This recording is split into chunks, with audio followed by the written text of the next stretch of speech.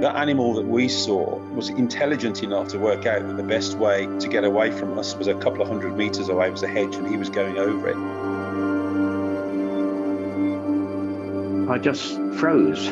Didn't want to move because I didn't want it coming towards me or anything, something like that. You think, where the hell has that come from? Welcome to Big Cat Conversations. We speak directly to people who've encountered one of Britain's big cats. We also discuss the bigger picture. I'm Rick Minter, and thanks for joining me.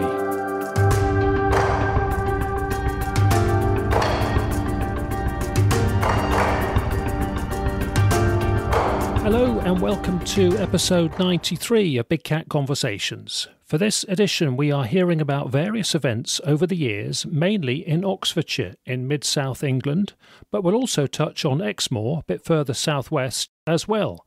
Our guest is Steve Archibald, and he's an experienced and long-term investigator who lives in Oxfordshire and knows much about its big cat history, and he's been involved in much of it himself. Steve, thanks so much for coming on the show and welcome. Hi, Rick. Thanks for coming on, Steve. I know we've been scheduling this, had a couple of false alarms, and we were going to meet in a cafe, the Black Cat Cafe in Northleach at one time, because it was right on the border of Gloucestershire and Oxfordshire. That would have been nice. That's right, yeah. We'll link people to the Black Cat Cafe. It's a lovely little place and deserves support in Northleach, in the heart of the Cotswolds. So it's nice to speak to my neighbour at last. Yeah, brilliant. And I don't know, Steve, what actually brought you to the subject. Was it your first sighting back in Devon? Is that what got you into it? Yeah, so back in 1990, I was part of a team of guys working, building roads and planting trees on newly built roads. So we planted the trees between Tiverton and South Molton on the A361 North Devon Link Road. They just built the road and built the banks up, and then we planted 800,000 trees along there on the banks for sound deadening and to make it look nice.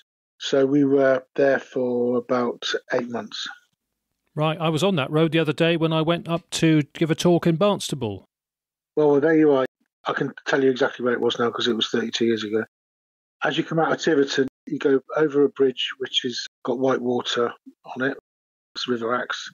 And you carry on 100 or 200 metres more, and there's a bridge that goes over you, and there's a hedge bank. If you're going towards Barnstable, it would be on your left-hand side. And it was the other side of that hedge bank. We were parked up. There's a lay-by just shortly after that as well, about half a mile along. Our stuff was in there, and we were working on that side of the thing, and we were strimming. So we were all in a line, about 6 of us in a line with these strimmers, goggles on, all the gear on, and vroom, vroom, vroom, vroom, going along strimming.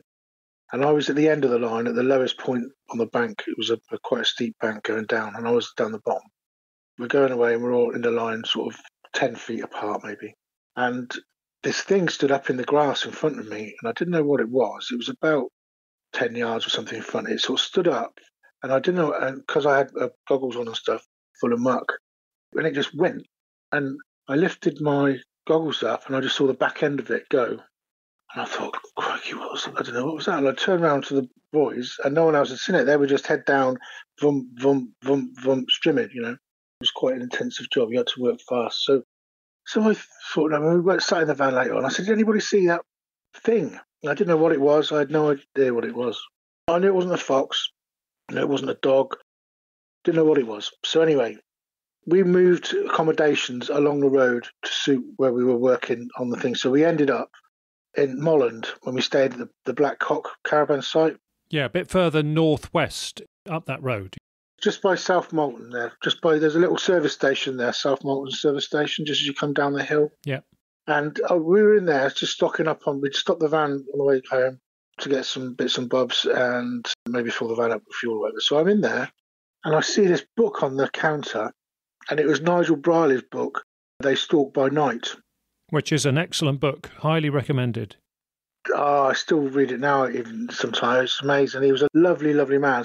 So I said to the guy behind the thing, what's this then? And he said, oh, that's, we have, people see this piece of Exmoor and see cats around here. And I thought, oh, maybe that was what I saw. So anyway, I said, okay, I'll have a look at it. He said, the guy who wrote it lives just up there, and he pointed towards the hill. And if you know where Nigel lived, you'll know where I'm on about. So he just pointed up the hill. Yes, I went to visit him once. Yeah. So then I read the book, was absolutely fascinated by it, and the lads would be ripping into me for it. So anyway, we're in the pub that night, in the Black Cock pub, and it was a very busy pub. Thursday nights was Skittles night, and it was quite busy, and we'd sometimes stay behind for a late drink. And there'd be a lot of locals there, farmers and this and that. So we're having a drink, we've probably had quite a few drinks. So I say, what's this beast of Exmoor then? Is it like a Loch Ness Monster? And have you seen American Werewolf in London, when the pub just goes quiet? It all went a bit like that. Everybody stopped, and the bloke by the bar said, no, mate, it's a bit more serious than that. So I was interested in it, and we found that there was sightings in Oxfordshire. But going back to Nigel's book, Nigel became a friend in later years, and we used to go, and Chris and I, my mate who I do the research with down in Devon, anytime we were down there, we'd nip round for a cup of tea and that. And he was so generous with his time and with his knowledge, and he put us onto people and local farmers and local landowners and everything like that. He was a really, really generous man, and he really holds quite a legacy in the British big cat research, I think. I agree. He's a very scholarly chap, wasn't he? Very thorough. Real good guy. Yeah, he tried little experiments, didn't he? Thought about a trap, and he thought about growing he did grow catnip. Yeah, he did, yeah. Disappointing we didn't make more progress during his lifetime, really, because I think he is a founding father of the subject, really. Absolutely, definitely, yeah. Just quickly, Steve, go back to that one then. You conclude, do you, and as a glimpse, as much as it was, that it was most likely a lynx, do you think? Yes, absolutely, yeah. When looking at the pictures in Nigel's book, then we were sat and I said, that's what it was. Anyway, these lads were just ripping into me for it, So anyway, that was that. And I was absolutely convinced about it, So then we started hearing about sightings in Oxfordshire, between Woodstock and Chipping Norton, that area, all over that area. Every village around there was getting sightings. So I used to go and speak to people there, and I knew a few lads I went to play football with and stuff over that way, and I'd sort of talk to them. They'd say, well, someone saw something, but it was never really highlighted, It would be in the paper and stuff like that, but then newspapers aren't the best at accurately recording things. They stick nasty pictures of cats snarling on the front and stuff, don't they? So that was that. But I got to know a few people, and I knew of people who had kept cats in Oxfordshire. And definitely one guy released his one. We know that. What type of cat was that? That was a puma, I think. Yeah, so then in about 2000, I really sort of got serious. I changed jobs. I had a bit more time to myself. I could organise. My job takes me all over the county every day. I could be in a different part of the county and speak to people and ask people about it. So I got to know people. I got to know a few farmers, and they really help me out, farmers now. Even now, I still give them a ring this time of year because we're coming up to spring and lambing and that. I'll give them a ring, and just to keep me in the picture and keep me in mind if they have any kills and stuff. I always pop back to Exmoor whenever any chance I had. I always would always go down there. It's a nice part of the world to be in anyway, a nice bit of walking and just a bit of headspace. And especially if you had Nigel basically opening the doors to you with landowners trusting you because Nigel had backed you. Yeah, Nigel trusted us. He knew we were serious, we were fascinated by it, Doing it responsibly. Yeah, absolutely. Yeah, that's really important to me. Sometimes keep people at arm's length if I don't think they are. We'll get back to Exmoor a bit later if we cover Oxfordshire, because you've had 2 sightings in Oxfordshire in all these times. Yes. So, yeah, the first one I had was 2004, I think, somewhere around there. And I was having lunch. By habit, I sort of try and have my lunch somewhere, but I can sit somewhere nice. I've always got binoculars in the van, and I could just sit and look out, Mm-hmm. So I was sat one day doing just that, and a couple of fields away. So I'm sort of I'm just outside Oxford now, just not far from the A34, but near a train track. There's a train track going out of Oxford there. About 2 fields away, I could see all these birds, and I thought it was deer. Reached down, get my binoculars out of the case, and I put them up to my face, and I just saw the back end of a puma. But I think it was 2 pumas. But anyway, it was definitely one.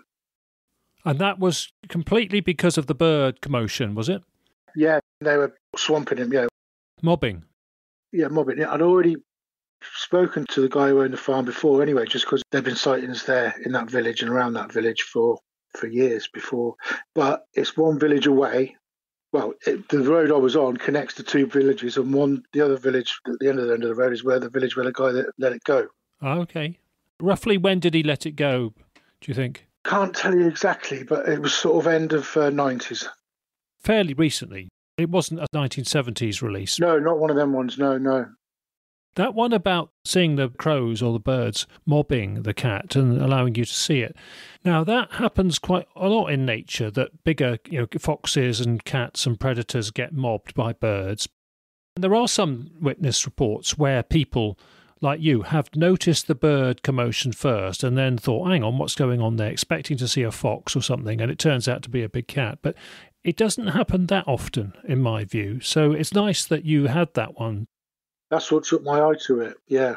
Yeah, because otherwise you wouldn't have noticed that an animal at that distance, presumably. No, not really, no. I wasn't even looking, well, I was just sort of looking out in a daydream, Did you get a good view of that cat? Yeah, I saw the sort of hindquarters of it. The tail was perfect, like a weighted end and a black tip. Since then, we can go on and talk about that later on. I've been to Colorado and worked with pumas, so I can tell a puma just at a glance. Yeah, we'll catch up on that in a minute, yeah. So you're sitting in your lunch break, looking over the landscape, hoping to see things. Just looking at anything, really. We've got the lovely kites here and buzzards and, all sorts of just lovely, nice stuff. And that's what caught my eye. So that was happening. I couldn't believe it. I was so chuffed. I used to go on Radio Oxford regularly and speak to a guy called Bill Heiner. He died a couple of years ago. He's a lovely guy. He gave me a lot of time on his phone-in radio programme. He's the guy that had put the shark in his roof in Oxford, famous Oxford landmark. Yeah, well, we can put a link to that on the website, perhaps, yeah. Yeah, lovely guy. I used to do phone-ins on there. We'd do an hour on that programme. Loads of people, which I love, dissing it, saying no chance, there's none of this, no. And I really like that. I'm sort of a bit disappointed that it's come so popular now, if you know what I mean. I liked it when it was a bit underground, and because at the end of the day, it's just a hobby. For me, anyway, it's just a hobby. Other people have said that, haven't they? They've said it's a good, positive thing to do in your spare time, but if you can contribute to the bigger picture, then that is a nice benefit, in a way. Yeah, but it is a hobby, That's why I have to enjoy it. Like other hobbies, you might be really into it at a certain point of time, and then a year later you might have waned off a little bit, and then you'll go another spurt at it again, if you know what I mean. So then the other sighting I had, which couldn't be any better for me really, because I was with a guy who didn't believe in big cats in Britain at all. So I volunteer for Lowland Rescue Oxfordshire. So we search for vulnerable missing people in Oxfordshire. And we also assist the Thames Valley Police and the Oxfordshire Fire and Rescue Service as well, in water rescue and things like that. And you use search dogs with you for that as well, do you? Yeah, we have everything. We have dogs, drones, boats, people on foot. So that teaches you a different set of alertness and tracking skills. Absolutely, yeah. There are courses you can go on for tracking. So it was early January. It was about -3 at about 6 a.m. Oxford Fire and Rescue Service were having industrial action, and we had to cover them. So we had to have a boat on the back of a trailer in our gear, ready to go. We keep some of our vehicles and equipment on a farm in Oxfordshire in a big barn. So barn door was wide open. We're sat in the cab of this truck with a boat attached to it. And this was about 2012. So we were sat in the thing, me and Peter, my friend, my colleague, and he was talking about dogs, and his son was dog sitting, and the dog had got out and killed his chickens next door and stuff. We were talking about animal behaviour, and he said, "Oh, you're into these cats and that, aren't you?" Because it had come up at different meetings with the team. And I said, "Yeah." He said, "That's a load of rubbish. It's a load of rubbish." So we were chatting, and I was sort of justified how they might have got here, and people have had them as pets, and especially the area we were near, there was big houses and people might have done. So we were sat there in this van. We were looking out onto a very steep sloping field in front of us. It started sloping about 100 metres in front of us, and there was 2 small copses of trees. And we sat there, and this cat walked out of one copse and walked along to the other one. And this cat walking along. I said, "Pete, what's that?" I can't tell you on the podcast what he said, Oh. but he was very surprised. But it was absolutely perfect. Right on cue after he'd scoffed. About 10 minutes after that, yeah, it was great. So that was it. He was in. And then 10 minutes after that, the farmer's wife came out with the black Labrador and walked up, not in the direction of this thing, but in another direction that we can still see. And we said, right, how far away, wait till how far away that Labrador is until we think it was it. And is it the same size? And we both said it was the same size. Yeah. So it was a black one that you saw. Was it a black cat? A black one, yeah. But I don't think, I'm pretty sure, and we both said it wasn't the black leopard. Interesting. Why not? Just the way it moved, it was like a big black cat. Oh, okay. It's the size that could kill a deer. Oh, yeah, yeah. No, it was big. I mean, it was massive. It was big. Yeah. Length of tail was what? About his body again. What was different then from the black leopard form in this one? Its movement and it's probably its head, actually. More of a rounded head, not a panthera head, if you know what I mean. They're sort of rounded, but they do have a bit of a muzzle. Yeah. Is that what you mean? This one didn't have much of a muzzle. Is that what you're saying? Yeah, yeah. What I would say, Steve, is though, I'm in the camp that says they have diagnostic features, any cat in a species, but they'd have variable features and they're in a new niche and those variable features could adapt quickly in a new niche.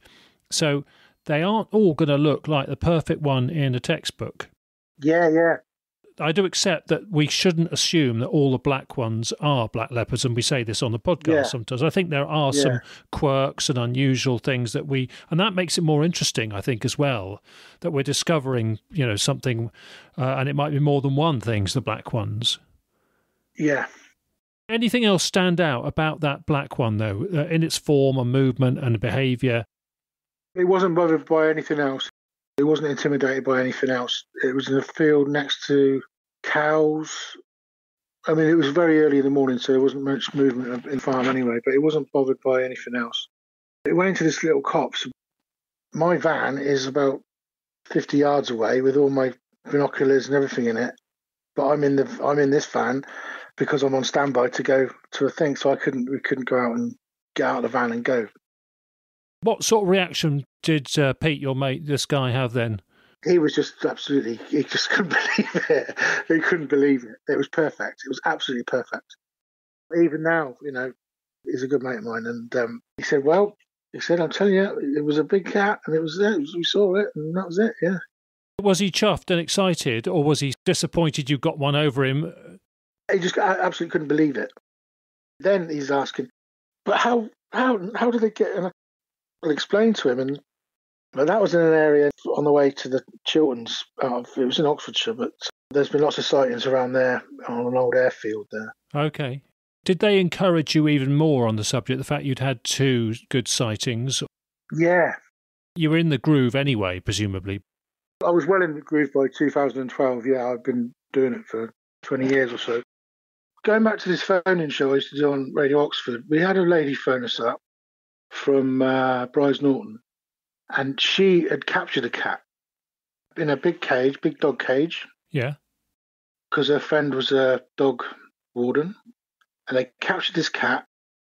This is after the fact. This is years after the fact. She's phoned in and told me this.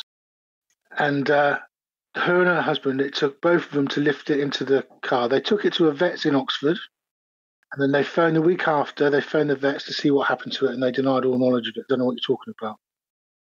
She's straight up. I'm not going to say her name, but I've got to know her, and I've spoken to her loads of times about it, just to make sure, because I've spoken to people about it, and Bill was writing a book. We did a chapter on big cats in Oxfordshire in that. So he was going to interview, and I wanted to make 100% sure. I didn't want to sell him a wrong one, but no, absolutely. And so she described this cat. It had protruding canine teeth at the front, came out below its lip line. Even when it wasn't angry, she said it was very, very angry. And it also had these white, she described it like on its hind legs, sort of haunches, it had very thick white hairs. She described it to me like porcupine, white guard hairs. And that was that. And that was before, I think the famous Bryce Norton photograph was 2005, I think. We'll come on to that in a minute. Did she make any conclusions about what this cat was? She had no idea. I went round, I took pictures of all sorts of up-close pictures of black leopards that I'd taken and pumas and even jags and all sorts of things.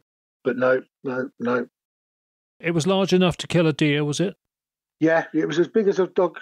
I said, how big was a dog cage? So she said, well, dog cages only come sort of one for dog wardens. They're going for the biggest dog. It only just went in there, she said. And how did it get in the first place? She put stuff in there. Her cat had been attacked. It was a big gash down its back. And she thought it was a dog or a badger. She didn't know what it was. They'd set this trap deliberately on their land. Yeah. Try and get the culprit. Yeah. Bryce Norton Village isn't very big either, so it's only about a field away from where the photograph was taken. Interesting. Yeah, we'll come on to that in a minute, because that's a key event in the history of big cats in Britain for various reasons, because it's a good photo and there's a good backstory to it. But how interesting that she got that, because a couple of people that I know have tried setting traps for big cats, and including Nigel Briley, but somebody else as well, and have not been successful. And of course, it's reckoned that it's very difficult to do wherever you are in the world, because if a cat's got a decent food source, it's not going to trust artificial... Something new. Yeah. Yeah. It has to weather in, and you have to sort of camouflage it well with the smells and everything, and use a live bait like a goat, a kid, bleating kid. Yeah, I've heard of that, yeah. It'd be illegal to do here. I know, I've had a guy say to me, if you get me a thing and I'll do it, and I said, no, you can't do that. You need permission from a government agency to do that. If that bothers people, it might not bother some people. You meet a few people like that in this subject, don't you? Of course, yeah. How interesting. So they assume that the vets turned it into a government department or the police or something, and then played dumb after that. It's a vet I know well as well, so I've been in there and asked. No, they just don't know. Just shows you how awkward people find the subject, doesn't it? Especially if you're an official business or something and you're worried about reputation impacts and that sort of thing. Yeah. Again, it just shows you how difficult it is to bring primary evidence to the table, doesn't it? Because people worry about the consequences and the comeback, so they wimp out of it at the end of the day. Yeah, a lot of wildlife experts and researchers and stuff, not so much now, but certainly in the early days when I did it, they'd stay well away from the subject because they didn't want to be connected with it. Have their status tarnished or whatever, or show an interest. Yeah, they might have a closet interest. Yeah, no, I think that still goes on. Yeah. Any other memorable reports on that radio show that you had? I got quite a few. So there's a guy who was a night security guard at a very posh house in Oxfordshire, near Chipping Norton, not too far from Chipping Norton. And he'd seen a few things just when he's out at night with the torch. He'd seen eyes and stuff, eye shine. And then one night he was driving in, he had a van, and he drove in, and there, on the right-hand side of the driveway was a bank. So this cat walked across, it had a rabbit in its mouth, walked across the road. It didn't run, it just walked, and it went up and sat on the bank, and he said, if I opened my window, I could probably nearly touch it. He said, I could see its teeth and everything. And I said, that's brilliant. He said, no, I've got to walk around here at night. He was terrified. But yes, that was a real about it. He said it was just there. What colour was that one? That was a black, all black. Yeah. And of course, a lot of these reports we're talking about now are in the days when people didn't have mobile phones, smartphones so much as they do now. Yeah, that's not too long ago. Not too long ago that everybody didn't have one, especially with a video or a decent camera on it. Yeah, some of these things may have revealed evidence if we'd have had cameras to hand at that time. Incidentally, going back to the one that was mobbed by crows, your first puma in the distance, say you'd had binoculars that recorded or a mobile phone on you for that one, would you have got footage? I wouldn't have had time, I don't think. It was too far away and it all happened so quick, really. I had about 5 or 6 seconds. What about one when you were doing your search and rescue stuff? Yeah, that would have been great, no problem. With a zoom on it, yeah, absolutely. Yeah, at the time I had an iPhone anyway. It wasn't the latest one now, but it was 10 years ago. But yeah, it'd definitely be an image and you could scale it and all that sort of stuff, yeah. I suppose the other thing to ask you while we're on Oxfordshire investigations is, regardless of the radio phone-ins, what is a sort of standout highlight of a report to you that somebody's had? Well, I've had a farmer on a quad bike, just face to face with a black. He said there's a big black cat. He was on a quad bike, and he said his head would have been up to the handlebars up to the front mudguard on the quad bike, and it was he's kind of face off on a country track. He didn't believe what he was seeing, and he just stopped there, and then this cat turned round and just didn't run away, walked away. And he said, that's when I can tell you it was definitely a male. So, had he stopped, or did it cross his path when he was driving? No, he was on a path. It was on a path. He went round a corner. His farm edges onto a RSPB site, so he actually farms on it. So he went round a corner, and this cat was there. Yeah. And we disrupted you on the Radio Oxfordshire reports. Any other reports that stand out from that? Oh, lots. I mean, a guy phoned in one night and said he was in his car. He went round a country lane in a little village, and this cat was there. And I said, so how long did you see it for? Was it like a couple of seconds? Because we get this classic sighting, don't we, of people in cars and the cat runs in front of them, crosses the road, or, you might see the back end of it where it jumps over a hedge or something. So I said, how long? What, a couple of seconds? Or what? He said, no, it was about 5 minutes. It just kept walking around the car. It was walking around the car. I didn't know what to do. We had one in a lay-by in Gloucestershire like that to Frank Tunbridge. A guy made a long journey back, I think from an airport, from Heathrow or something, and he'd sort of had a quick stop in a lay-by near Birdlip roundabout, actually. Yeah. By a wood, which has sightings, got history of sightings, and he was just turned off the engine, and he had one come round, and that was about 5 minutes. He said it just circled round the car. From his description, you'd guess it was probably most likely a melanistic leopard, and it seemed curious, and maybe the smell of the fuel or something, or the heat of the car intrigued it or whatever. But the people in those days did not have mobile phones. That was about year 2000 or so. And these days, of course, even if you're scared, you might well get a chance. And even if it's at night in the dark with poor illumination, you probably... 5 minutes, you'd get your smartphone out in that time, wouldn't you, to film it? You'd have it. And everyone's got dash cams now. Well, I haven't. Well, yeah, I haven't got mine plugged in, so... You'll kick yourself, Rick. You'll kick yourself, mate, when one sits in front of your car and you haven't got the dash cam plugged in. We bought one, we just haven't got it wired in. There you go. Yeah. So what happened in this case, on this guy's one? That was it. He waited sort of 5 minutes or something. It went off and then he drove off. Amazing, isn't it? Yeah. And we had a guy who owns a small garden nursery. He opened up his barn door one morning, and what he thought was his dog went past him, but it wasn't his dog. He turned around and saw the back end of it. It wasn't. It was a big cat. Yeah. What colour? Black. We get sort of 80 or 90% black, really. Yeah. So I was just going to ask you, what's your ratio like compared to the national picture? I reckon 80 or 90% black. I think I probably had 4 or 5 lynx-like cats reported to me. All of these overlap each other, brown and black cats, the same territory, often even the same field or forest or copse or yeah. Yeah, same as in Gloucestershire and same as other places. It is amazing, isn't it, how they seem to descend to the places that suit them, and they must coexist sometimes and work around each other sometimes.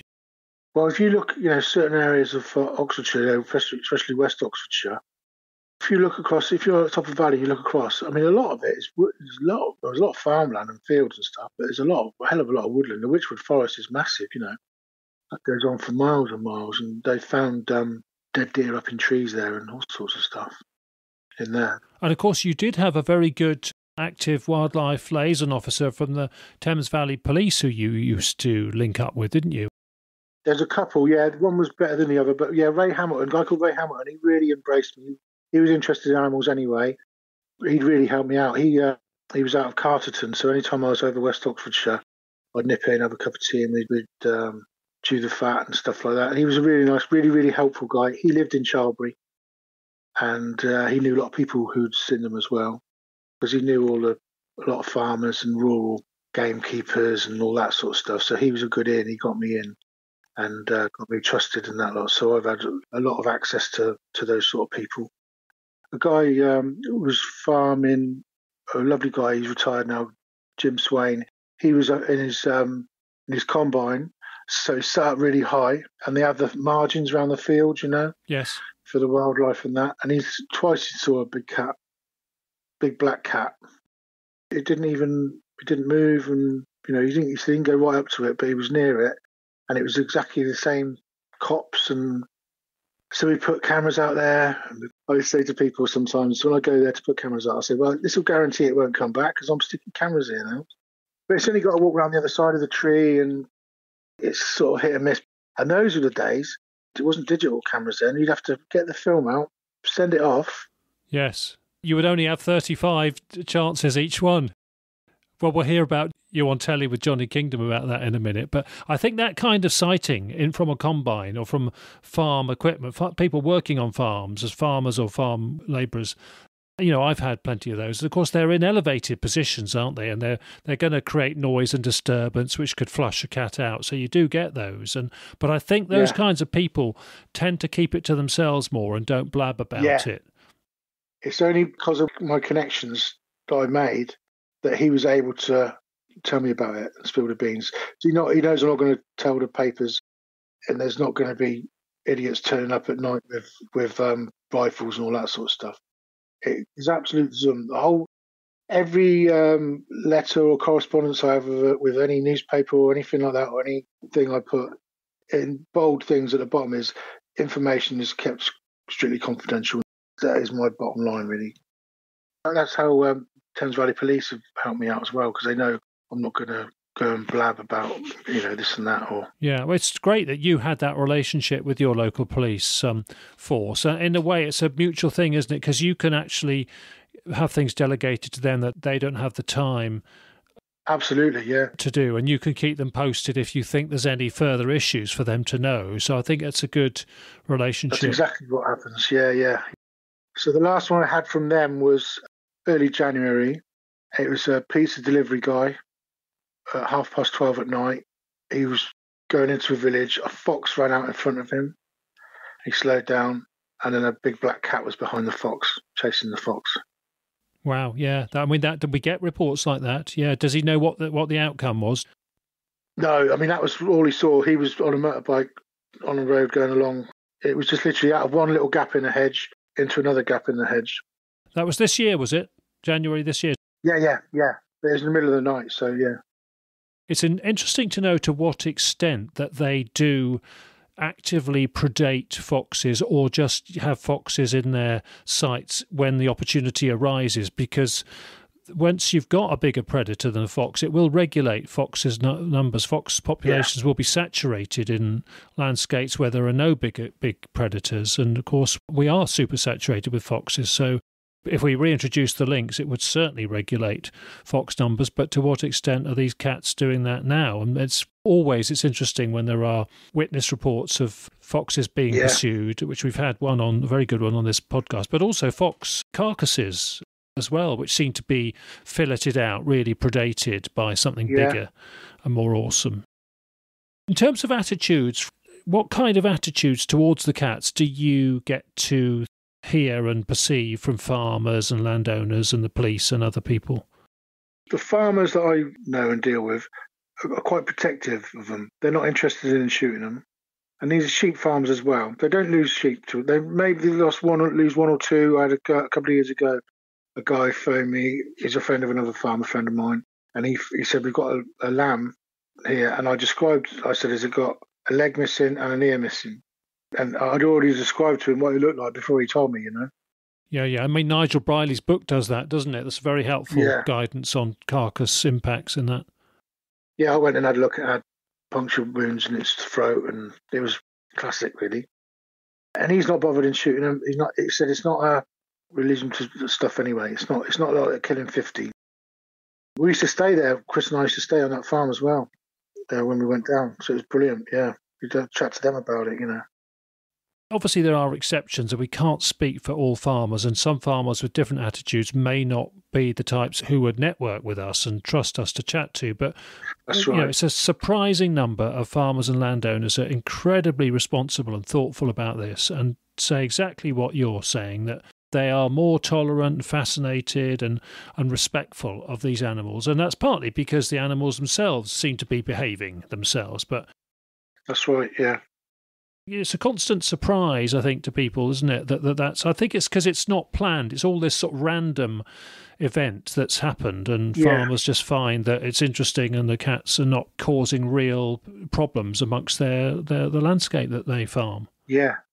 Often with other animals like foxes or whatever. I mean, I go to my family are Irish, so I go to Ireland a lot, up in Wicklow and that, and I stay on a farm, and I don't tell him what I see on this farm or what I see sometimes. You just go and kill it. Got wild goats and that up in the forest above that I go walking and that. I said to my aunt, I saw wild goats. She said, don't tell Colin, he'll shoot them. But fair play, he's got livestock and that, and that's it. It's his living, isn't it? And he's a good man anyway. But yeah. Yeah, but of course things don't always snaffle the livestock. That's the thing, isn't it? Exactly. Yeah. So another farmer, he's a pheasant farmer, or rears pheasants anyway, but on a big scale. This is years ago. This is probably 2000, something 99, 2000, somewhere around there. His son was driving up the thing into their farm, long driveway, alongside all the pens, and a big black cat walked across in front of his vehicle, but it had a collar on. But it ties in with the area, really. I could put two and two together. I won't tell you on the podcast, but it ties in with other stuff around that area. So it was in a cat flap situation where it was in captivity but let out, basically. Is that right? I'm not sure, but there was lots of private collections around that area. Okay. Was that a black panther, black leopard type one? Big black cat, yeah, he described it as that. I didn't speak to myself. That was off from my another farmer friend of mine. Yeah, but that was definitely out in the wild, as it were. Yeah, walked across the road in front of the car, yeah. I've had a few with collars on reported. Yeah, which does suggest that they're either very freshly out or they're being let out in a cat flap and the people are feeding them and are confident that they will come back, or they're guarding animals, that sort of thing. Or it's just a house cat and people are mistaken. Oh, I see what you mean.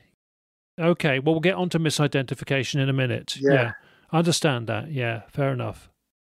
That has to be in that, yeah. Yeah, well, we can do misidentification now if you'd like, because that's queued it up. Because our word of the week, I was asking you earlier on today on text, and you said, well, have we done misidentification? And I thought, no, that is a good one. It is a curse and an occupational hazard for us all, isn't it? Absolutely. I always think about 80-90% of the reports are credible, but it's annoying when you get called out to something and it's obvious misidentification. So you've had some like that, have you? Yeah. I've had one. Thames Valley Police phoned me and said there's a lady that thinks she's seen a tiger out of her back window. They're still on the phone to me, and I've got the thing up on the map, and there's no woodland around it. It's like an open field in the back of the thing. And I said, are you sure? I said, well, is she happy for you to give me the name and her name and number? So I phoned the lady, and she said, yeah, it was a tiger out the back of the house. And I said, and this lady was Indian, right? So I'm thinking, that's a tiger then. So I phoned the police back and said, well, I'm going to go down there anyway. I don't think it is, but because, it wouldn't be. So I go down there. It's a big house backing onto fields. It was in Ivor, near Staines. So I've travelled all that way. So this is now closer to London, out of Oxfordshire. Near Staines, yeah. But it's Thames Valley Police. Oh, yeah. So I go down there and I said, was there anywhere we can look out into the field? She said, well, I saw it from the back bedroom. So we go upstairs and I've got binoculars and all that. And I look out and there's a big, it is big, but it's a ginger tom. She says, there he is, there. And I said, look, it's got a collar on, look. So that was that. But there's been a few like that. How did she feel when you made her realise it was just a house cat? I sort of took it easy. I said, no, it's okay. That's just a big cat. It's not a tiger. But it was a massive ginger tom. Yeah, but it wasted half of your day. It wasted half my day and half a tank of fuel and, all that. Yeah, I mean, luckily, I think ones that are that ridiculous are relatively rare, but I mean, some of the things you see filmed for newspaper reports, don't help the cause. Yeah, I've had photographs sent to me and I just put a ring around the collar and send it back. But yeah, the classic, which has cost me, it must be thousands in time and fuel and all the rest of it, is the Charlbury station cutout. Now, I had this reported to me on Saturday, so it actually prompted me to add it to our list. And so this is just along from the station. It's in somebody's back garden, isn't it? Yeah, it's an art installation, yeah. It's a cutout, a metal cutout. It's quite a good one. But between the train track and it is some hazel trees, so they're quite long and thin. And I think that the train moving and it might gives a optical illusion that the cat's moving. Yes, a bit like a zoetrope. Absolutely, yeah. So I get people, I mean, for years I had these people, it would happen all the time. So I'm thinking, right, I'm working over that way. I'll nip there for lunch and I'll just sit there. And I'm thinking, this cat must be so comfy because it's in the middle of the day. She or he must be so comfortable in that area. It's almost right by the thing. I'm thinking, we'll get a thing in it. So for years, I'd go there at least once or twice a month or more. In the evening, sometimes I'd just go and sit there. Or, I can't tell you. Loads and loads and loads and loads, right? People on trains. I'm looking at it now. I'd say, right, I'm going over. That's that. So this guy phoned anyway.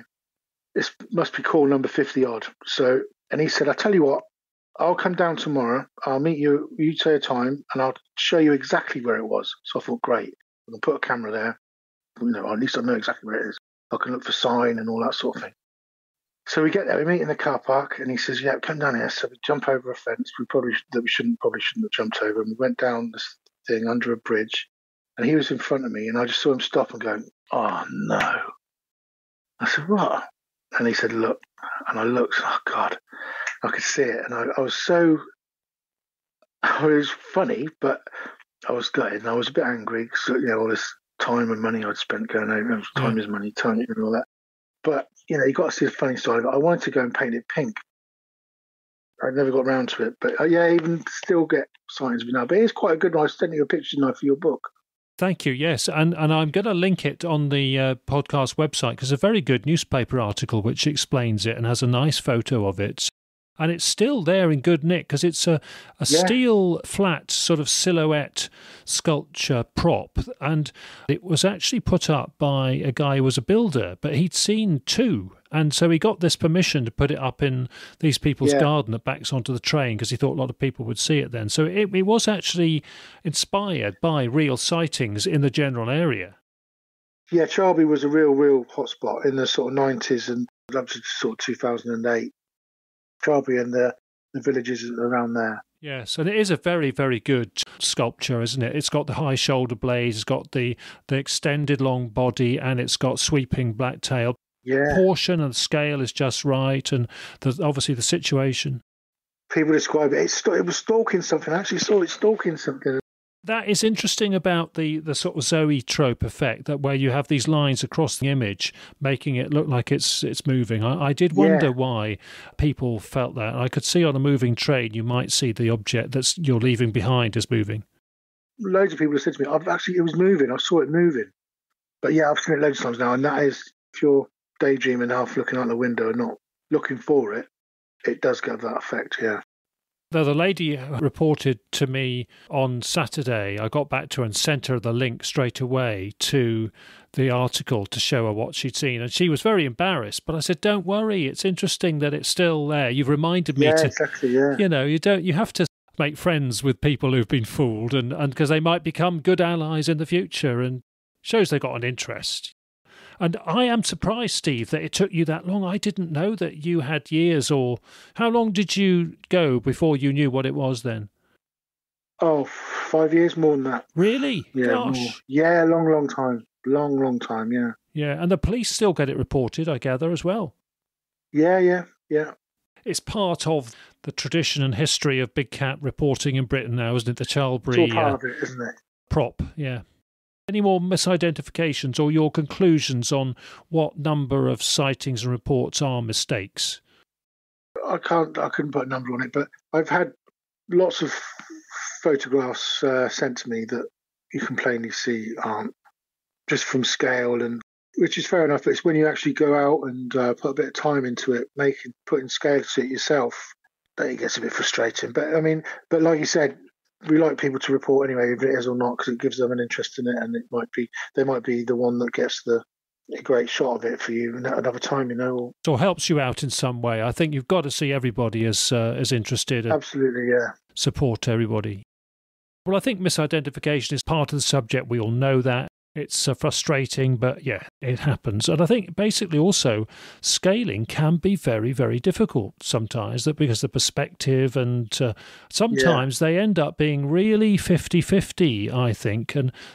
Or sometimes then a small one, smaller than a black leopard, an adult black leopard, can still have a very interesting form and be long-bodied and sleek and look like a mini panther. But you think, well, hang on, that isn't a black domestic cat, but it's not big enough to be a panther. So, what is it? So I think there are lots of ones that we don't quite know in between sizes that are tricky as well.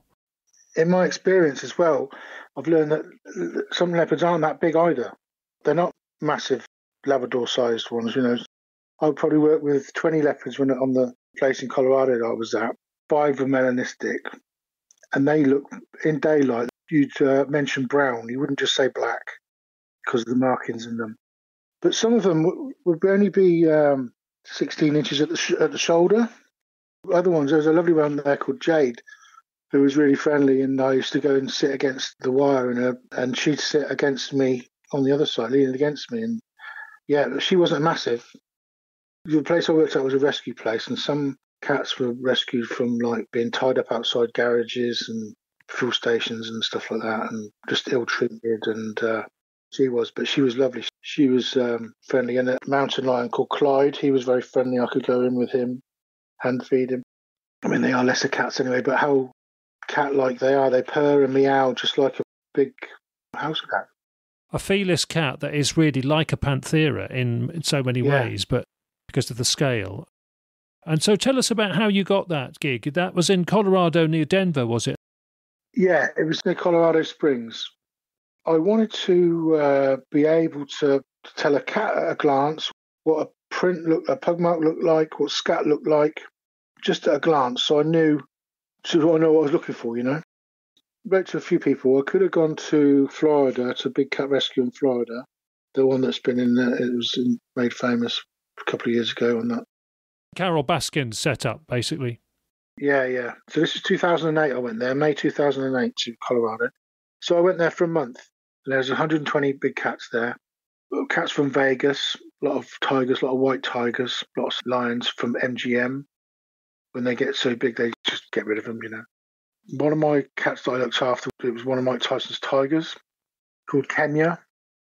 I'd go and sit with her in the afternoons a lot. She was lovely. Lots of mountain lions as well. So Clyde, the one that was I was very friendly with, he was one of my cats that I looked after. He was bought just for as a present for a guy's girlfriend. And then 6 months later, when he was getting too big and bumping about, they got rid of him. Well, at the time, in 2008, they showed me advertisements. You could buy a tiger cub for $500. And you'd go meet someone in a Walmart car park. They'd give you the cat, they count the money, and off they go. They wouldn't worry about any... It was disgusting, you know. This is all reinforcing what we've been hearing about the last few years from America, isn't it? About how shady and leaky the whole system is for owning exotic cats, especially tigers, but others, and cub petting and the money, the racket of money from all of this. How did they get their funding for this centre? It was all by donations and fundraising events and stuff like that.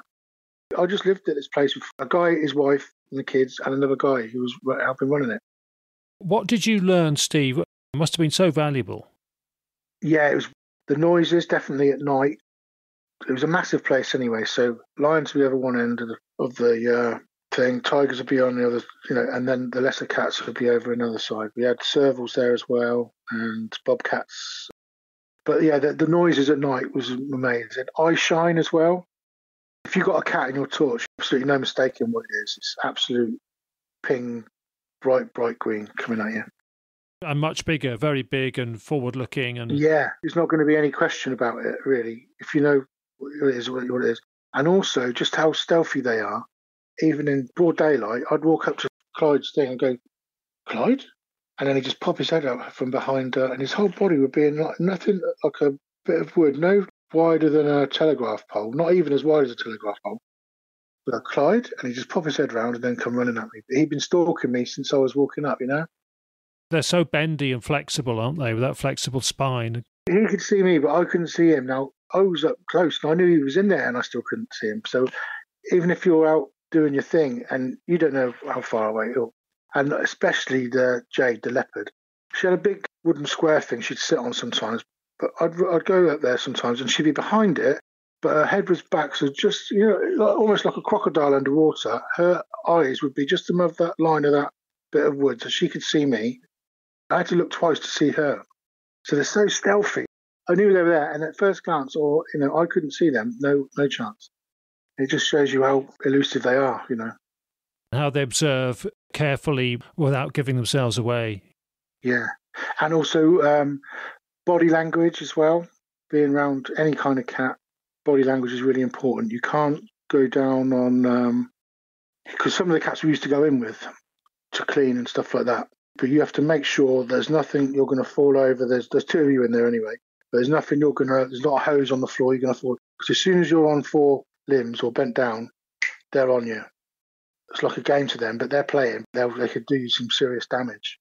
They'll be right on you. As soon as you look like prey or anything like that. So we used to do an experiment, like a massive tiger. He'll be at one end of the pen, and I'd be outside the pen, but I'd sit with my back to the thing, and I wouldn't hear him. He's massive, and I'd know he was coming. I wouldn't hear him till he hit the fence behind me. So he'd be stalking me, and boom. But they're huge, but so light on their feet, and yeah, just amazing. What sort of things were good for enrichment in your experience in that situation for them? The place was absolutely huge. So they'd build, whatever arrived, they'd build the pen to suit them. So if 3 tigers arrived from the same place, they'd be in together. That pen would be built for them. So they had plenty of room. I can't tell you how big this place was. It was absolutely huge. Bigger than Blenheim Palace and the grounds of Blenheim Palace. It was massive. Having said that, sometimes it's not so much about scale, is it? You can have a smaller size for them, but if it's got good enrichment, it's about design as well, isn't it? Yeah, I mean, the pens would be built to accommodate whatever came with it, and they'd be big enough, and there'd be toys in there, and we'd go, depending on what cats, because some of the cats didn't want you to go anywhere near them or they were near you, so they'd have places they could go and chill out of the sight and be out of the way. And other cats would want to be with you all the time or near you all the time, It was a case by case what they'd make, what they'd do for them. Some of the cats you'd bring out, we had a lion cub. He was 18 months old, I suppose. So it's about as big as a Rottweiler, big Rottweiler. We'd feed in the mornings and then do other odd jobs in the afternoons. And he'd just come round and sit with us. We'd sit and chill. It was amazing. Like at night, we'd have barbecues and I'd go, should we let the cubs out? Yeah, come on. It was just brilliant. Yeah, I can't tell you. It was amazing. I cried when I left there. It was an amazing place. And really nice people, real nice people. Yeah. And I always think about how similar in some ways pumas and leopards are in scale and form. What would you say distinctions are, though, from working with both leopards and pumas? What differences are there? You have to be very careful with leopards. They're so... explosive, if they need to be. Explosive and power. The power is something else, They're so powerful. Like an uncoiled spring? Yeah. Aren't pumas, mountain lions the same, really, but not just quite force? They probably are if they're angry, but they seem a bit more cuddly and chilled, and maybe it's because of the fearless characteristic in them, I suppose. You sort of relate to that more. I know you can't learn everything from captivity because not everything maybe translates to the wild, but individuals will differ a lot, won't they? Absolutely. So much, yeah. Like I said, some of the cats would want to be with you or near you all the time. Others won't even want to see you, They might have had such a bad time somewhere along the line, they don't want anything to do with you, you know. And other ones, they crave it. They'd be up calling you, like Clive, he'd call out for me. Meow, meow, meow, meow. Yeah, and that's the same with any animal, I suppose, isn't it? I suppose they've all got characters. And Good stuff. So nice we've heard about that. How often then have you seen scat in your investigations in Britain that you think has looked like what you experienced in sweeping up and clearing up in Colorado? Since then, in certain parts of Exmoor, definitely seen things, and in Oxfordshire as well. Probably 6 times, I suppose, between the two of them, even with scrapings and stuff like that on Exmoor. Yeah, like a scent scrape, you mean? Yeah. One beautiful paw print pug mark in a driveway on a farm shop. I can say now because it's closed. It was years ago near Chipping Norton. Just as you go into Chipping Norton, there's a farm shop there. And a veg man delivering at 5 o'clock in the morning saw a cat jump over one fence and over another fence. So they phoned me and I went out and I found on the driveway, I found a couple of prints there. They were great. On scat, how would you define classic leopard or puma scat? Segmented and full of bones and hair, and do you notice a smell to it? So the ones because when we were over there, we fed them on horse, cattle and goat. So there would be hair in it. Oh, I'll tell you a funny story. So we had a guy phoned up one day and Larry answered the phone. He put it on loudspeaker. He said, hello. He said, this guy, I won't do an accent. And he said, I've got a goat for you. It's 300 pounds in weight. I need to get rid of it. And Larry said, how long has it been dead for? He said, it's not dead, it's alive. He said, oh, we only take dead livestock. And he said, yeah, hang on a second. He goes, yeah, come and get him. Oh dear, we shouldn't laugh, should we? But there Terrible. we go. No, but it was, funny, that was funny. So the scat in the park would have lots of hair in it and segmented, dark. Dark, because it was meaty, presumably. Yeah, exactly, because of blood and that, yeah. And then a kind of, I can't describe, maybe a licoricey smell. Nothing like a dog or any other animal that I've worked with, you know. There's this issue about leopards in their terms of being a mammal's inherent smell are pretty odourless, whereas, say, a fox has got an odour. If you're near a fox, you can often tell that. What would you say about leopards' odour? I've sometimes heard people say, oh, it's slightly nutty-like. To be honest, that place absolutely stank of cat's urine in and around it, and you've probably been peed on in the morning when you're doing your rounds anyway. Lions and tigers, that's all they really do, back onto you and pin. You're overwhelmed with the scent of their urine, so you can't really smell the mammals themselves. No, everything else gets cancelled out. Yeah, fair enough, yeah. Well, we'd better get back to Oxfordshire, and let's do the Phil Bucks photo, Mason Arms pub. Yeah. Shall I tell you what my knowledge of that one? Because yeah, you crack on with it, yeah. Yeah, okay, so this is a really excellent photograph taken in 2005, which went into the national papers. Just the one, and it could pass as a cutout prop like the Charlbury panther, only I believe it is true and legit. But that is the problem with just having a photo of one side on, because somebody could say, oh, well, it's a taxidermist stuff one, prop, just put in the field and you can't prove it because there's no movement. But I was actually showing it at a talk once, and I was getting ready to start the talk, and Phil Buck, the guy who took it, actually turned up out of the audience near the front row and said, oh, introduced himself, and I said, you took that picture? He said, yeah, by the Mason Arms. I said, can you get up for 5 minutes and explain about it in the talk? And people absolutely loved it when he took over for a bit. Brilliant. And he basically said, and you may know this, Steve, he said when it turned up near Bryce Norton, he actually had time to go home. It was only 2 minutes round the corner, and get a better camera, because he thought, and the guy with him thought, that it was so unwild and unstealthy at that time that it had just been let out for some reason, or got out somehow, and it was a recent one that hadn't really gone stealthy and melted away, maybe a recently dumped one. But they were obviously wary of it, but it didn't seem scared of them, but didn't seem interested in them. So he says that it shouldn't have been that easy to photograph, but it was, and he got that photograph. And he then said one of the tabloids, I can't remember which one, actually snaffled the original photo off him and didn't pay him anything. And the next few days it was all over the press. And, he's just inexperienced in dealing with the media, and they snaffled the photo off him. We'll put that one on the website so people can see it. And it is a great one. And then it went on to the wall of the pub, didn't it? They kept it quiet for a while because they thought it'd be easy to shoot because it was so bumbling, as it were. But when it had left the vicinity, they put the photo in the pub. Yeah, that's right. Mason's Arms. The Mason's Arms, yeah. Yeah, so that's my take on it. Is there anything else you know about it? Not about that specific incident, but that road between the A40 and Bryce itself, I've probably had 10 sightings along there. From lorry drivers, coach drivers, sat in the farm entrances or something like that. And quite a few along there, all black, all black.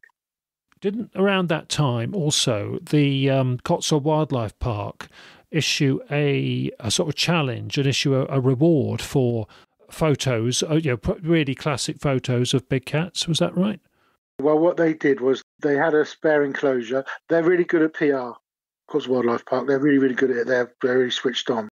So what they did was they said they give a $5,000 reward and they'll keep it in the wildlife park if anyone could capture it. That was it. But over the years, like on there have been shooting magazines or publications that have offered bounties for big cat carcasses. I did a debate on a radio programme with the guy from, I think it was actually Shooting Magazine, the editor from that, about it. I know some of those guys sometimes, and I have to say not all of them are pro-shooting ones. Yeah. Just because they come from that sector doesn't mean to say they all want to shoot them. No, absolutely not. No. But the magazine did definitely offer a bounty. That's right. Yeah. And London Zoo had an arrangement with Quentin Rose that they were going to take in anything that the late Quentin Rose could trap as well. But of course, it would be very good publicity and profile for a zoo to have a wild cat in Britain. Yeah. The big cat behind bars, as it were. And obviously it would crush the spirit of the animal that was captured. But it would be very interesting to learn from and observe. I've got very mixed feelings about it, but it may be that we capture one by accident one day rather than design. Yeah. I wouldn't be trying anyway. Now, in terms of bodies, I once had one reported, I think it was a retired senior police officer, was driving on the Oxford Ring Road and he was in a traffic jam, and he and his wife looked out the window in the central reservation and they said that there was an intact carcass of a mountain lion, the puma concolor. And I think he phoned Nigel Spencer. Nigel Spencer didn't know you. He's the guy in Leicestershire we've had on the podcast. He passed it on to me because he knew I was local, and I passed it on to you because you were even more local. And you tell us what you do, because I know you made great efforts to try and follow that up. I lived in the village right next to it, so it was between Balls Hill Junction and the Botley interchange along there. Hinksey, actually. Yeah, I got the high vis on and I walked that whole centre reservation. That's it. I spent time on it and did it. But that is a very busy bit and it does get very, very gnarled up. And I just can't see how nobody else reported it. Well, maybe people did see it but didn't report it because people tend to sort of not take responsibility for much in life, don't they? Or assume somebody else is going to and it's not a priority. But, I mean, this guy, I spoke to him on the phone. He was a retired senior police officer and he said there's bound to be an outfit of people who are interested in this, and it was a dead big cat and I wanted to report it so it got into relevant hands. It's really good of him. He was totally legit. Yeah. But I did that. I spent an hour or two all along there, both sides of the road and in the middle. That was pretty dangerous to do so, wasn't it? Yeah, it was, yeah. But, I thought I was going to find a body of a mountain lion. Yeah, the incentive was high. Stupid enough to... I had a high vis on and I wasn't jumping in front of cars or anything like that, From my tree planting days down in Devon and all over the south of England, I was used to busy roads, working next to busy roads and stuff, so I was a bit careful. You put a call out on Radio Oxfordshire as well, didn't you? Yeah, Radio Oxford, BBC Radio Oxford and all that. But no, I didn't get anything. I phoned Thames Valley Police. They hadn't heard anything. Yeah, all avenues, everything came up with nothing, I'm afraid. And other ones evaded us. Exactly, yeah. It's all part of it, isn't it? Yeah. And the conspiracy theories can go whichever direction they want on that, but it is frustrating. Before we close off, could we quickly go back to Johnny Kingdom? Johnny Kingdom, yeah, go back to Exmoor and your meeting with Johnny Kingdom. I bumped into him in Exmoor once. He was a larger-than-life character, wasn't he? A super guy, I thought, and did a very interesting programme about the wildlife and the deer and the rural sort of crafts of Exmoor, because he was very much a people's man and a former grave digger and a avuncular figure. And he was into big cats. And you met him while he was doing the TV series, didn't you? You and Chris Johnson. And you did the big cat 5 minutes as part of a series. Is that right? Yeah, that's right. They called us down. They wanted us to be consultants on the programme about big cats and birds. So we went down for the weekend. I'd met Johnny before. We went to some local places we both knew, really, and we put the cameras out. You put your faith in people when you're doing these TV things. Wasn't real sure to do it, but after chatting to the producers and stuff, we did it anyway. We put the cameras out, and then like in the old days when you have to get them developed and stuff, so we put them in to be developed, and we got deer on it. I mean, it's just when you put them out for one night, I think it was just to get the shots of so it would be nothing like you would do in your normal research. You wouldn't just go put a camera out one night and then go and get it the next day, you know. They wanted us to do quite a lot of stuff that we said no, we wouldn't do. They wanted us to find things and stuff, and we said we're not doing anything that's not real, you know. Johnny was very funny, acting up in front of the camera. He was crawling around like a big cat and stuff in front of the camera to get a scale and stuff. But yeah, he was a lovely bloke, real nice guy. Yeah, larger than life and really animated and passionate, wasn't he? Yeah, absolute legend. And he genuinely was interested in big cats, wasn't he? Yeah, he was. He was a good connection as well. So after that, we'd go down and he'd put us on to people. We knew a lot of people that we'd already met anyway. So, yeah, he was interested in all of it, really. He'd take us to some places and we have to remind him, we're looking for cats, Johnny. And he'd go, yeah, but look at those deer in a minute. They'll be up. He said, the sun's going down. They'll be on that hill in a minute. And all that. Yeah, it was brilliant. Deer was his passion, wasn't it? And of course, he died tragically, didn't he? Yeah, he did, bless him, yeah. He showed us some special places that we still go back to now, you know, that other people off the beaten track that other people probably wouldn't go to. Very nice. Yeah, well, I think that there is a segment available still that we can link to the website of you and Chris with Johnny doing that. Yeah, there's a YouTube somewhere, I think. We'll link it onto the website for this programme. People can see you in action as a younger kid on the block. yeah, absolutely. Pursuing the subject. Yeah, brilliant. How would you compare Exmoor with Oxfordshire on the topic? Oxfordshire is okay. I can get on to lots and lots of land that I want to. Exmoor is just wild, and you could end up in the back of beyond and on a wild goose chase, really. It's a bit more open, a bit more hit and miss, unless you know specifically areas you want to go to. Whereas Oxfordshire now, it's changed so much in the time I've been doing it. The place before was Chipping Norton, all around there, within a sort of 10-mile radius around there, and it's gone very, very quiet over that side of the county now. So it's more sort of South Oxfordshire now. But it is about having contacts, isn't it, I think? It's all about that. It's all about legwork, contacts, meeting people, being a people person, really, because that's how you get in. And people knowing you're doing it responsibly for the right reasons, and you're not going to sort of go crazy if you get anything that's important. Yeah. You can't beat a good introduction from someone, you know, if like Nigel introduces to people, and also my farmer friends here introduce me to people. Can't beat that. Do you get frustrated? I mean, you've been at this a long time, like me, Steve.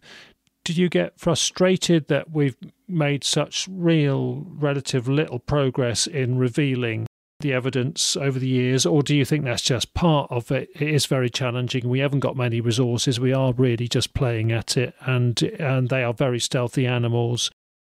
Does it frustrate you, or do you just think, well, that's the reality of it? It doesn't frustrate me. I enjoy doing it.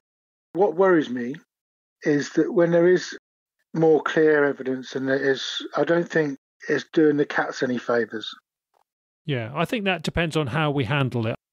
Yeah, but it's not how we handle it, because we can handle it however we want to, but it's how other people handle it. And the messages put across in the media, you know, they'll just put a picture of a snarling cat on the front of a newspaper. It has to be a sensational story. they don't give a toss what happens to the cat after it. They'll put a picture of a big cat snarling. The only reason the big cat's snarling in the photograph is because it's there for a photograph and there's someone poking it with a stick so it snarls and they've taken a photograph. In what we do, I think we have quite a responsibility to the cats and to, in a way, to the public as well, but especially to the cats, because I only do this because of the cats, really. I love it because of the cats. It's my hobby. But I think overexposure, I don't think that will do the cats any favours in time. Yeah, because they're not a beast on the loose. Well, I don't think we've got the money or the time to generate the PR behind it that you would need to make it a positive story. Just the media calling them beasts anyway. I mean, that's a negative thing. That's one thing that absolutely does my head in. Maybe the slow acclimatisation of it all is for the benefit of the cats and us in the terms of buffering the culture shock of it all as well. Yeah, but you know as well as I do, the media work, it'll be a sensational story. What I would say is that I do think below the headlines now, in the content of the text of the stories, the tabloids are getting better if we feed them the right thing, but they just cannot resist the chilling, hyped up headline. They just feel it's got to be scary and edgy to draw people in, and then they'll say better things, more progressive stuff these days. But yeah, the headlines still got to be over the top, unfortunately. Absolutely, yeah. Yeah, and how do you feel? So in a way, you're basically now saying that you are quite protectionist about the cats, but so what's your attitude to them naturalising? What's your emotional response to big cats being in Britain, Steve? I love it. I think it's fantastic. I don't think there's any negatives from it as long as they're left alone, you know. If some idiot goes and shoots one and doesn't kill it, then we'll have real problems, you know. I think they definitely got a role to play. We've got far too many deer. We need to clean up the pheasants after the shoots have had them, and plenty of rabbits around now and stuff. So yeah, no, bring it on. As long as they're fit and healthy and they're not, they're able to, they'll hunt what they want to hunt, and that's predominantly deer, isn't it? Good stuff. Well, thank you ever so much for taking us all across these many different topics. You covered a great deal of ground. I'll probably put the phone down now and think, I didn't tell him that. It often happens, I can tell you, so prepare to be frustrated, but keep in touch, Steve, and thanks ever so much for all of this. Great you could be on the show at last. Thanks ever so much for being on Big Cat Conversations. My pleasure, Rick. Cheers.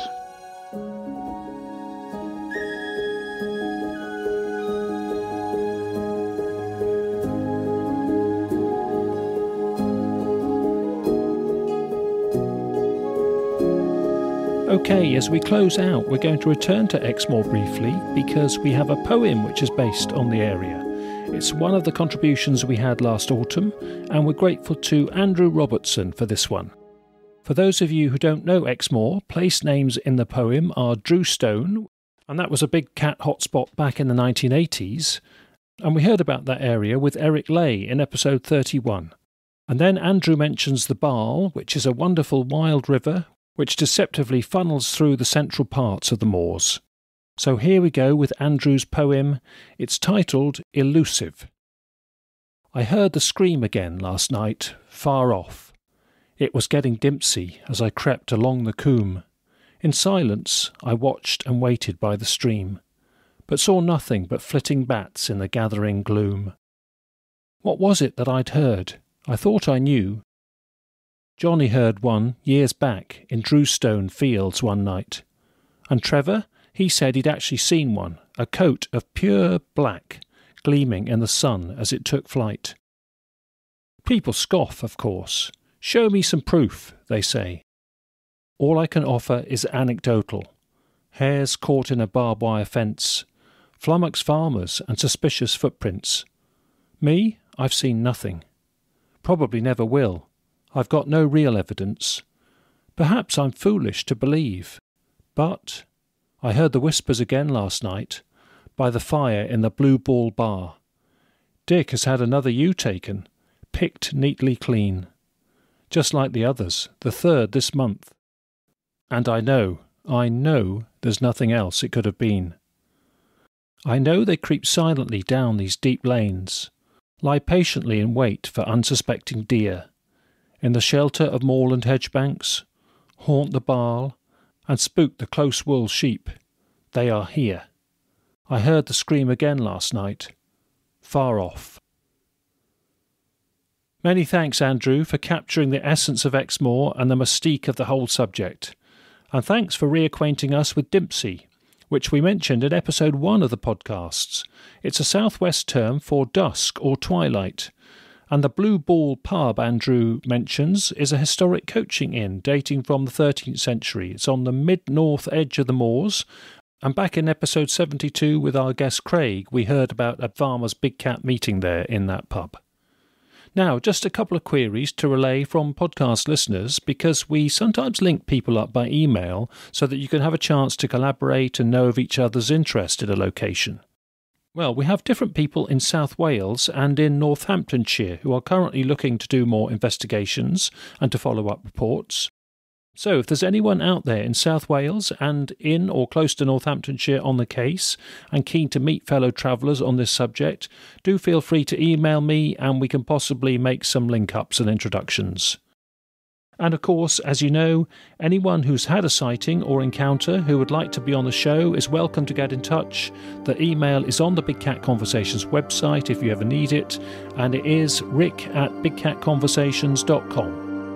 Righto, coming up next time, well, we've just talked about the media treatment of British big cats with Steve just now, and right on cue we will be talking with a journalist who has a keen interest in the topic. So that's coming our way in episode 94. OK, we're signing off now, so thanks again to Steve, our guest, and thank you everyone for listening and supporting the show. Look forward to being back soon, take care, and bye for now.